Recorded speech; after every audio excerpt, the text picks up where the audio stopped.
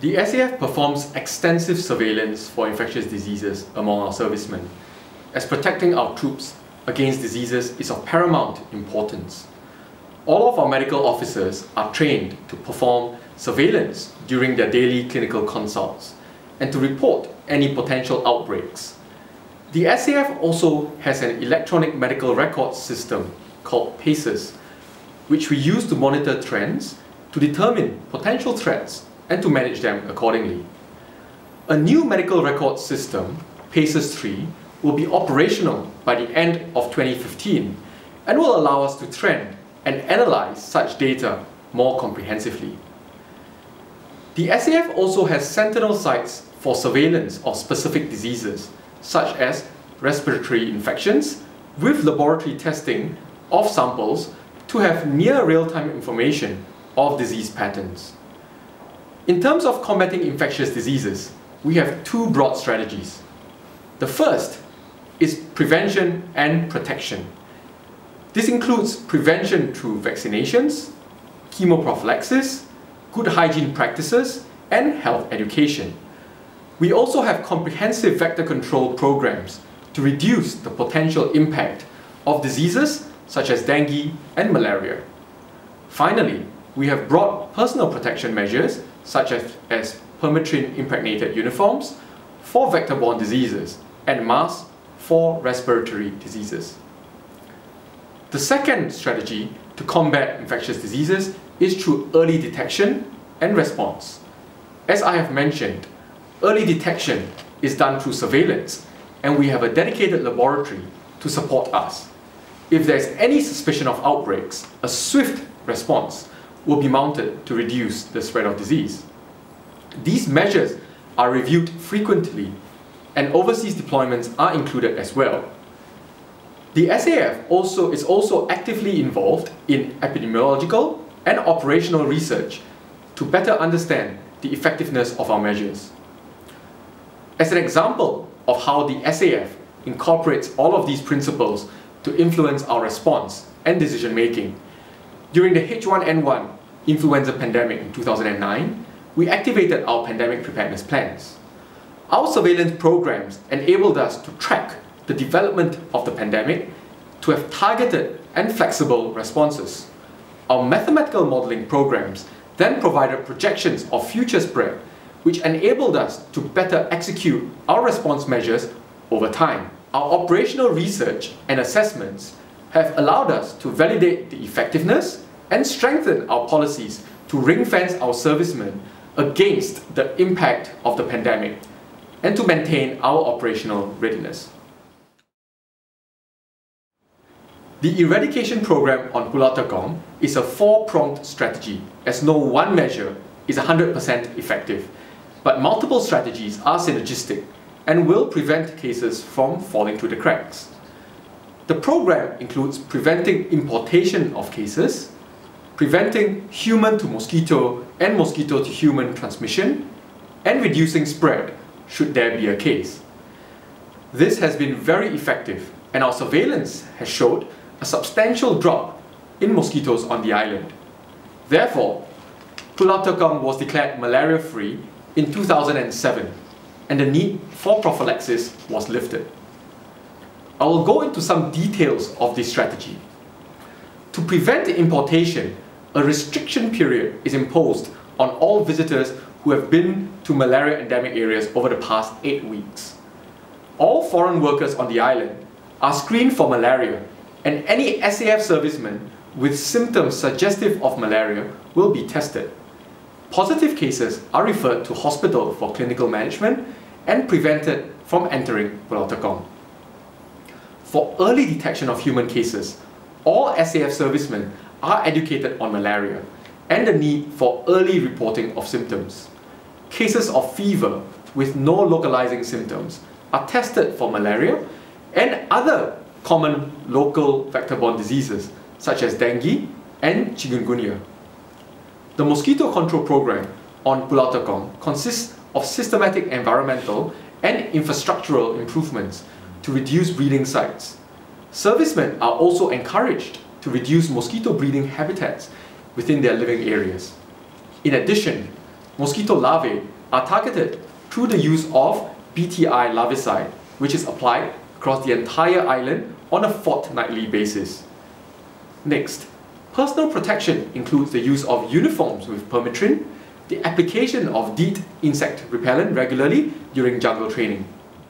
Finally, a malaria contingency plan involving multiple agencies was also developed in the event of an outbreak, despite our previous measures. This plan comprises of active surveillance for malaria cases and intensified vector control. And this is done in conjunction with the DSO National Laboratories, tertiary hospitals in Singapore, the Ministry of Health, and the National Environment Agency. The SAF is part of a whole-of-government approach to dealing with national emergencies and threats under the Homefront Crisis Management System. Our surveillance data and response strategies are shared on a regular basis with the Ministry of Health. The SAF also supports the government quarantine facilities and augments national resources in times of need. Indeed, I will give two examples.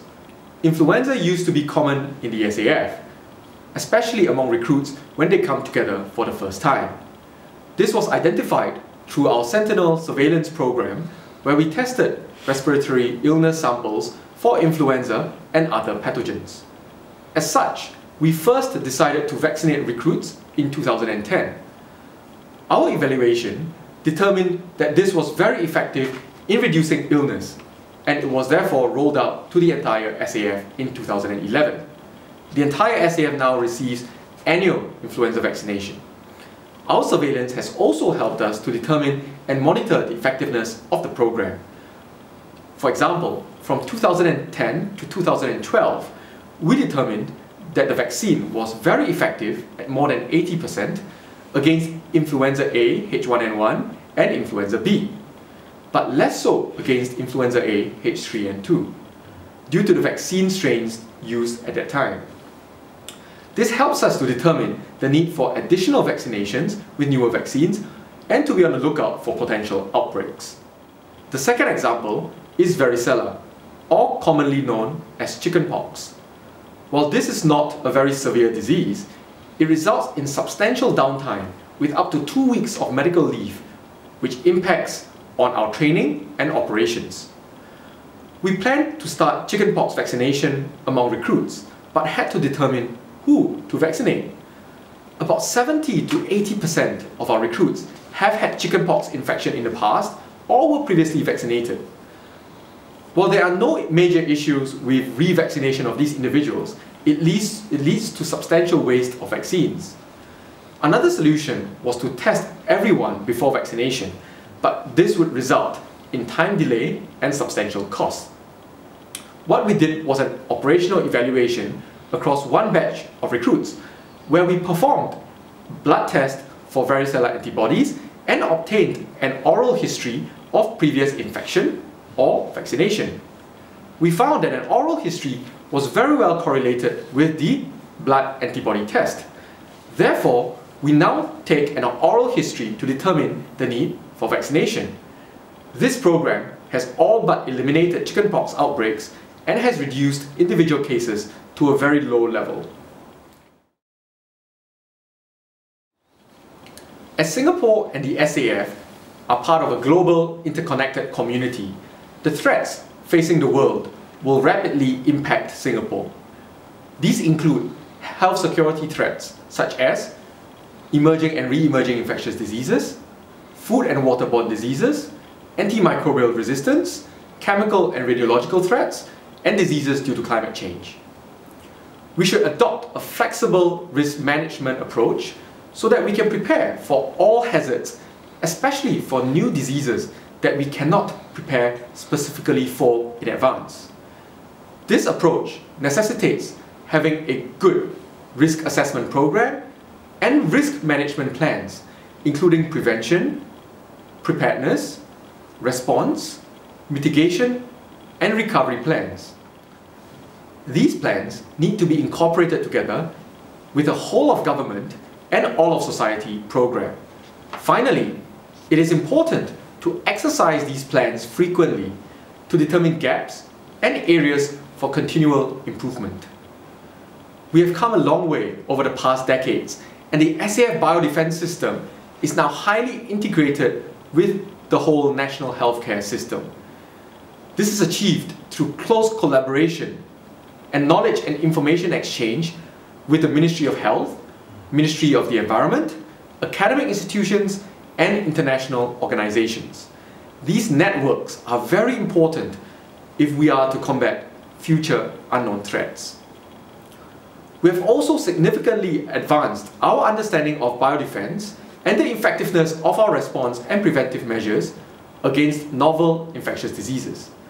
The SAF hopes that it can continue to contribute to this national and even regional and international effort. I believe that the SAF will and can play a very important role to the defense against infectious diseases.